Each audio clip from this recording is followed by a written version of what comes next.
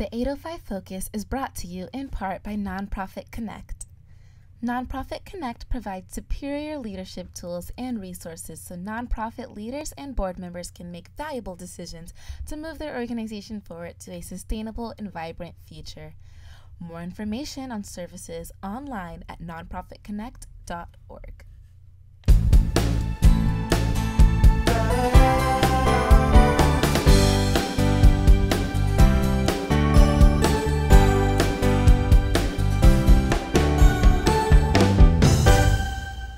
Welcome everyone to 805 Focus. I'm Dr. Cynder Sinclair with Nonprofit Kinect, and we will be bringing you the latest on your favorite nonprofits. So get ready to be inspired. Our special guests today are Carl Schneider and David Hughes, and they are from the Parkinson's Association of Santa Barbara. David is the board president, and Carl is a board member. Welcome, gentlemen. Thank you. Welcome. Thank you for having us. Yeah. Thank you for being with us today. No problem. Yes, and I'm going to get educated. I'm going to learn all about your organization as well as Parkinson's, the disease, and how it affects people. So maybe you'd like to talk to us about Parkinson's. What is it? Who has it? And all that. Sure. Parkinson's disease is a chronic, progressive neurodegenerative disorder that affects primarily the movement of individuals. It's caused by a death of brain cells that results in the brain no longer producing a chemical called dopamine, which would naturally occur in a person's system, which would allow individuals to move without thinking about it. When you have Parkinson's disease, it affects your facial expressions, oftentimes your voice, and your ability to move. People often have stiffness, they have soreness, they have tremors, and over time it can affect non-motor symptoms, which include things like facial expression, voice, and sleep habits as well. So there is no known cause of Parkinson's and no cure. And both Carl and I have Parkinson's disease. I've had it for 7 years. And Carl, why don't you tell Cynder about your Parkinson's? I was diagnosed about 4 years ago, but I really think I had Parkinson's probably for about 10 years now. Really? Yeah. One of the symptoms that I found didn't really tune me in that I had Parkinson's was lack of smell. Of course, I blamed that at the time on I was taking Lipitor, which I call vitamin L. So I blamed it on that, but in the end it was my Parkinson's. And about 4 years ago, I ended up getting involved with a local doctor, Dr. Sarah Campbell, who's a movement disorder specialist. And she sent me down to UCLA to have deep brain stimulation surgery, or DBS. Deep brain surgery? Yes. So you had brain surgery? I had brain surgery, yep. And how long ago was that? 3.5 years now. Wow. Yep. And it's been a savior for me, so. So you really see a difference? Oh, yeah. Well, I was diagnosed with, let me back up a little bit, diagnosed with tremor-dominant Parkinson's, because both my hands were tremoring so bad I actually lost 15 pounds over about a 6-month period. And and because of my family history, decided that I wanted to do if I was a candidate, I wanted to do the brain surgery just to see how that would help me. And from my standpoint, it's probably helped day-to-day life, probably 90–95% improvement. Wow. Although as an architect, I still can't draw and sketch like I used to, but it's been amazing. It's been an amazing process. So the lack of, so the olfactory sense, your sense of smell, is that a common early symptom, or does that just happen to have been? It's not a common early symptom, but it is a common symptom with people with Parkinson's. So, for example, I've lost some of my sense of smell, some of my sense of taste, so it's not uncommon. Parkinson's disease occurs very frequently in the population. About 1% of the population over the age of 65 is diagnosed each year. About 60% new cases of Parkinson's are diagnosed each year. Santa Barbara County, we have about 4,000 people with Parkinson's disease. Wait, Santa Barbara County, 4,000 people 4,000 with Parkinson's. disease. And usually the diagnosis occurs in your late 60s, but we do have a number of people here in Santa Barbara and throughout the nation who are diagnosed at an earlier date. And so there are some people in their 30s and 40s who have Parkinson's disease. It's not as common. It's also more common for men to have it than women. Oh. Huh. But now you were saying that you feel like you had it long before you were diagnosed. Yes. And is that common? It took me a while. Another typical symptom, or where you start to notice that you're going to have it, is the left hand, your ring finger on your left hand starts to tremor first, interestingly enough. Not on everybody, but on a lot of people. It did with me. And I can specifically remember it went from my finger to my left hand, to my left bicep, to my left forearm, and then switched sides and started it on my right side. Oh my gosh. Yeah. And it's progressive is what And you it's said. progressive, obviously. Yeah. It's a progressive disease. Those of us who have it can take medication to control the symptoms. So for example, if Carl and I were not on medication right now, we would both be having excessive tremors in one or both sides of our body. But usually Parkinson's disease affects one side of your body only. And I know you want to know about our association. Yes, locally. I was just, you read my mind. I was going to say, tell us about the So, association.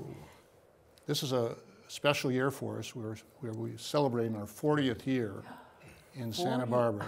40 years in Santa Barbara. And we're a local nonprofit. We don't have an office. We don't have a full-time employee. We have a part-time employee. But we provide a range of services, including exercise classes, lectures throughout the weeks and throughout the year to help people with Parkinson's disease and their caregivers. And so we have, and their caregivers, of course. I'd like Carl to tell you about caregivers because that's an important part of what we do. Yeah, we have a caregiver meeting, and we also have what we call the Young Onset Group that also meets every third Sunday.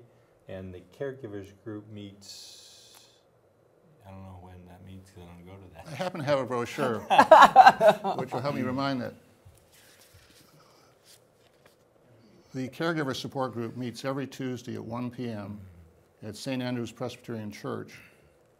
And we have other support groups that meet throughout the month, once a month. Right. And twice a week we have exercise classes at 1 p.m. at St. Andrew's Church in Goleta. Oh, okay. And the reason why we have the exercise class is every neurologist who deals with Parkinson's disease says the most important thing you can do outside of diet and plenty of sleep is exercise. Exercise. I have You read have to that exercise. about Parkinson's. Because what the nature of the disease, Cynder, is that you move parts of your body automatically. We who have Parkinson's cannot do that. We have to think about what we're going to do before we move our arms or our legs. And so exercise helps in the movement process, and it helps slow the process of the disease. That makes helps slow sense, the progress of the disease. So I would imagine a person can go on your website and find out when these classes are? Absolutely. Okay. They can either Google Parkinson's Association of Santa Barbara, or the website is mypasb.org, mypasb.org. Okay, and you're a 501c3 nonprofit, right? They can make contributions to our organization through that. Yep. They can learn of all the activities we have going on. And Carl's going to tell you about a big activity that occurs once a month. Oh, once a year, excuse me. Once a year. Okay. Because April is known as National Parkinson's Awareness Month. I didn't know that. And at the end of this month, we're going to have what I believe will be our 12th annual symposium. And we're going to have four doctors, 2 local, and 1 is Carolee Barlow, who's the director of the Parkinson's Institute and Clinical Center in Sunnyvale. Oh. And Dr. Indu Submaranian, who is with UCLA. And then we're going to have the 2 local doctors who are both movement disorder specialists, Dr. Sarah Campbell and Dr. Aaron Prasad. And so they'll be there to give a demonstration and talk about living well with Parkinson's disease. So where will this be? It's going to be at the Elks Club out on Kellogg in Goleta. In Goleta, okay. And so these 4 doctors will be there, and it'll be like a panel discussion, people asking questions. It'll run from 9 to approximately 3 o'clock. Okay. As Carl said, we've been doing this for 12 years. We use different doctors throughout the state and throughout the nation to come to us once a year. And they speak about what's current in the medical research concerning Parkinson's, the studies being undertaken to find a cause of Parkinson's, studies in medicine being studied to find cures for Parkinson. They'll be there to present the latest information. They'll also be there to answer questions. And so we usually have about 200 people with Parkinson's and their caregivers. It's a wonderful opportunity for us to provide information, because the one thing about Parkinson's disease, because we don't know the cause or the cure, the people who have it and their caregivers are hungry for information about that. Yes, I can only imagine. And for example, Carl will be an individual who will be able to tell people there what it is like to go through brain surgery and the benefits of it. That's an example of how we share information, not only at the symposium once a year, but throughout the year. We have lectures once a month where we bring in speakers from throughout California to let the local Parkinson's Association members, approximately 600 in number, find out what's happening, what they can know about exercise, diet, and drugs to help them with Parkinson's disease.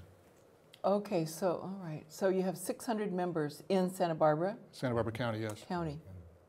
And so you'll probably get the word out far and wide, LA and everywhere else, about the symposium, right? We try to do that. We have a wonderful public relations member of our board, Richard Graham.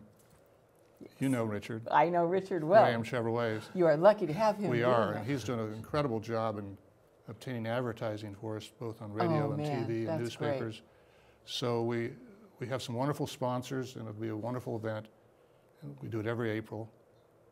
And our whole purpose of Parkinson's Association is to provide information and support to people who have the disease and their families and caregivers.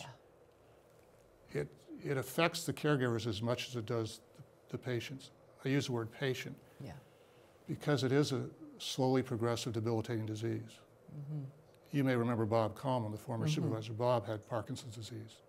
Yes. And many famous people like Michael J. Fox, Neil Diamond, the singer, has Parkinson's disease. Muhammad Ali had it. So you look in any neighborhood and you might find someone who has it. Wow. And so I bet you might have a story to tell us about your experience. Wow.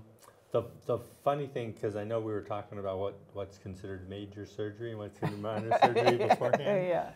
And I have 2 friends, one who has had Parkinson's probably for almost 20 years, and she was afraid of having the deep brain surgery because it involved the brain.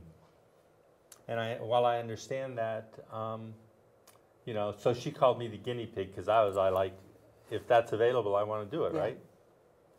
So when I went down after I had done it, she was then willing to do it. I also have another friend who had needed a knee replacement. Because I was willing to do deep brain surgery, he was willing to do his knee. and I look at that and go, I'd rather have my brain surgery than his knee, but gosh. Yeah. Wow. Why don't you tell Cynder, how long was that surgery? Well, the surgery is actually done in two stages. So they do the brain part of it and insert the wires one day, and then about 2 weeks later they implant the unit that controls it. Interesting. Yeah. And then about 2 weeks after that, they turn the system on. But the most interesting thing about the surgery is they, at least where I had it, which is at UCLA, they tried to do it with you awake. Because when they're putting the wires in, it's one of the ways they can tell whether they've got the wires in the wrong place. Golly. And That's it's an amazing process, because when I woke up, I was like, yeah, Gosh. I'm ready. You guys. Because I know it's going to work. I knew it was going to work. So. This is so inspirational. Thank you so much for telling us about the disease and about the association and about your upcoming symposium. And thank you for all the good work that you do. We enjoy it. enjoyed being here. Thank you very much. Thank you. And thank you for joining us. We'll see you next time on 805 Focus.